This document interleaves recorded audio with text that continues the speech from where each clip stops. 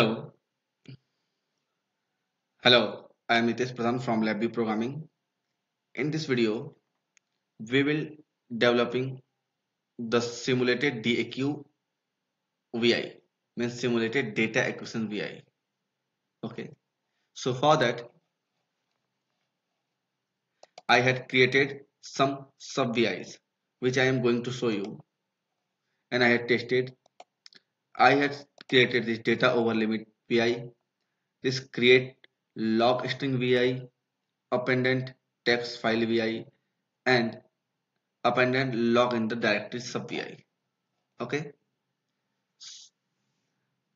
I need one more subVI to create, and that will be a simulate subVI, simulate data subVI.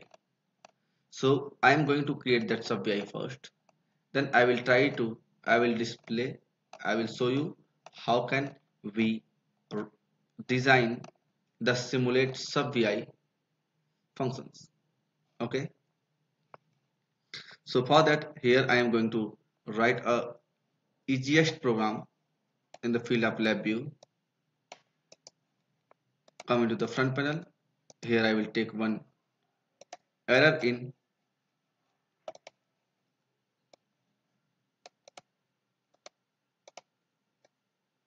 Okay,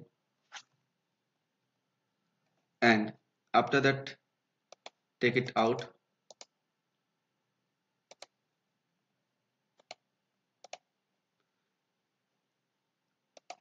like this. No error and error are covered. Now right click and take random number generator, multiply with 10 to increase the range. So now the my function will generate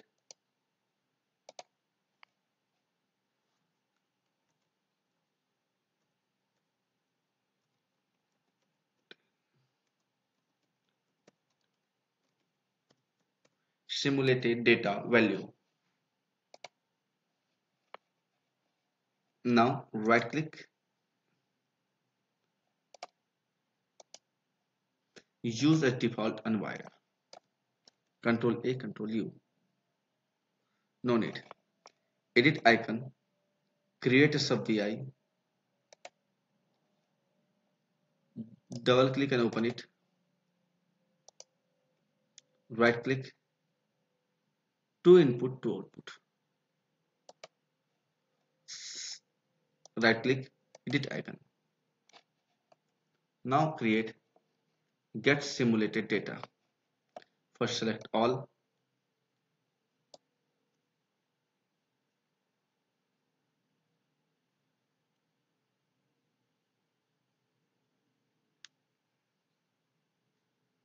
Delete get simulated data.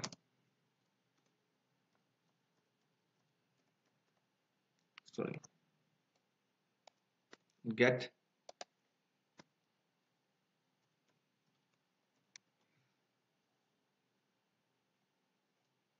simulated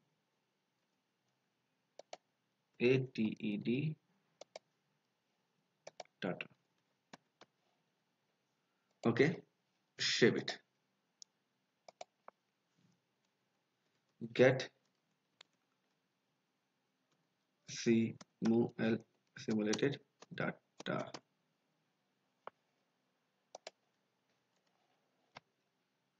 SubVI. Now my all SubVI has been done. Now we will try to developing a data acquisitions VI for the data acquisitions and to understand the complete data acquisitions. So let's start the designing. So for that I will close my this VI completely and I will open one more new VI.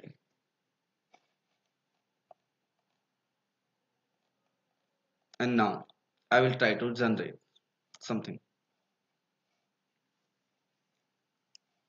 First of all, right click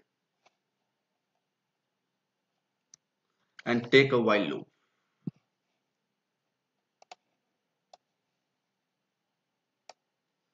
Now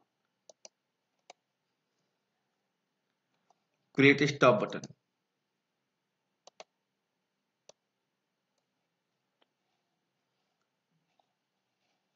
First,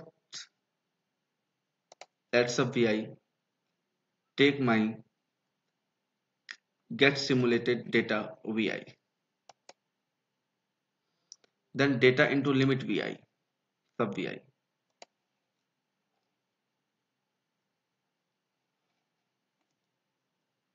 Data over limit subVI. I am taking data over limit subVI. Let's get simulated VI. Connect like this. Data in. Right click, create control. Limit in. To display this data, we need one indicators. So for that indicator, I am taking one waveform chart.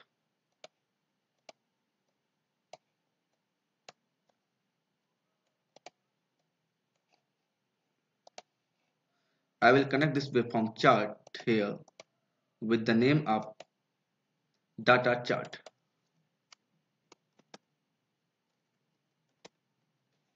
Okay. After that, right click, take a case structure and place here. Now, this one is my data exceed. So let's connect this data exceed button with this. Okay. Data over limit. I can give the name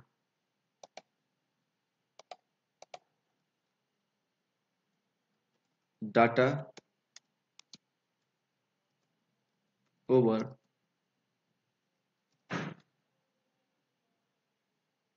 limits.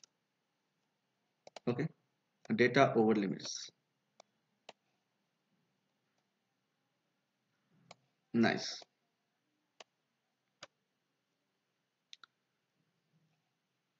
Now create to log string. Take one another, create to log string. Place here. Right click here.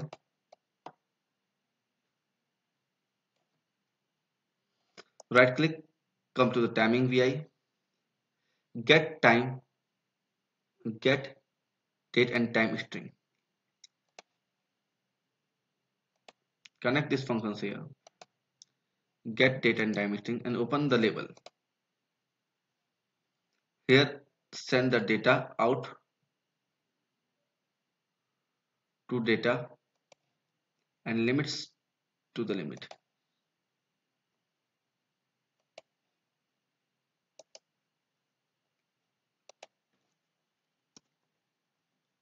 Limits. Okay.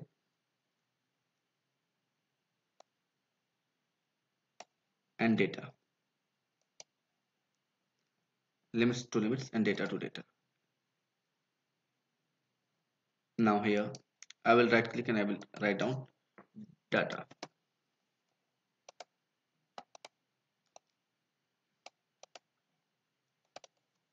You can use this functions also. Here we are labeling our wire.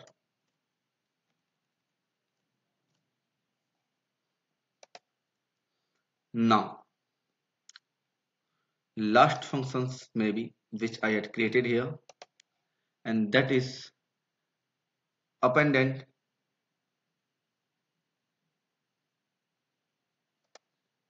log to directories.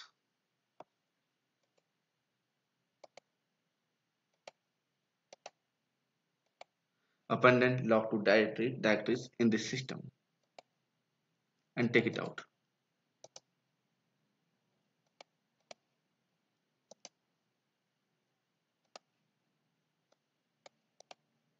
Okay. So this wire will carry my data. Here I am creating one shift register. I am taking one numeric constant here, that is the form of integer, in the form of integer. Then I will take an increment button.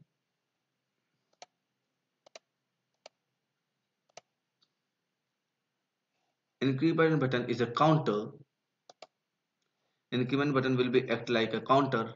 When data will exceed the limit, the counter will count how many times the data, okay, so it will, my data counter, sorry, sample, okay. So what will be the output of data counter? So output of data counter will be sample, sample of over limit, sample of over limit, right? Now here let's take a OR gate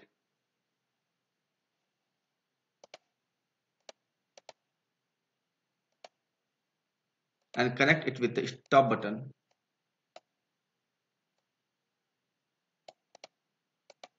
and connect here.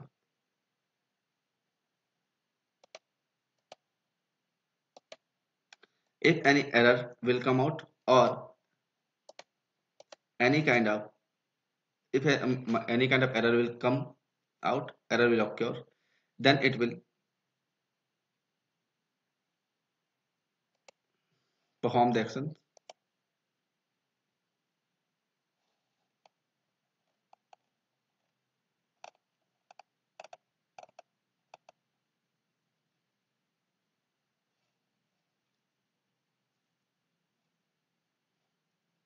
Okay,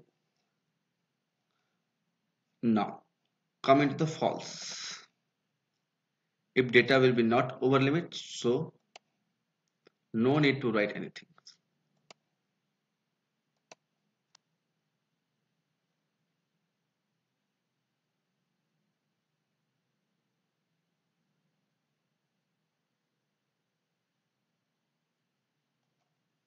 Now I think my program is set, but before that, right click here, come into the create property node, history data, right click, change to write, create constant,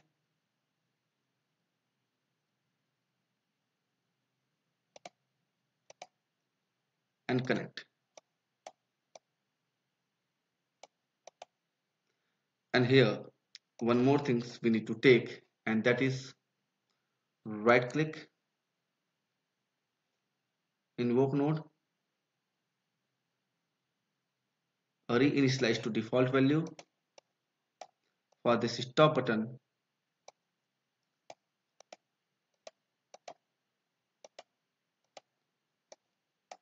let's try to run. If I will try to run the program, so I will get one. Okay, so before that, right, control A, control U. Now my program is quite small. Okay, I think I need to delete this, sorry, here, right click in this wire, close the label. So now I can minimize slightly. Now it will be visible to you. So here,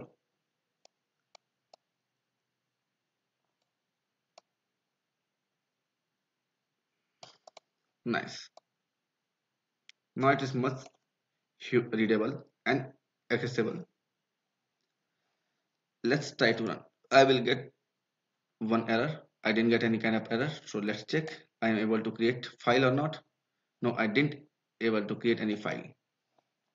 I will only, okay, I will face only problem. Here I am not facing any problem because here I am getting the error because there is no path. Okay. So first here only sample that is overwrite it. So here I'm going to sample, that will be a 0, that will be a 0. Okay, and number of overwritten sample is 1, and here I'm going to stop. There's only one thing, I need to save this program first. When I will save this program, okay, simulated DAQVI, okay, simulated DAQVI. When then I will run, so I will get the data properly. Okay, and when I will stop the button, so maybe I will get one new log file here.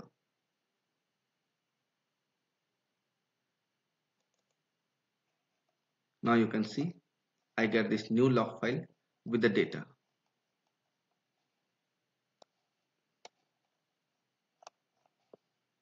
So in this way you can design your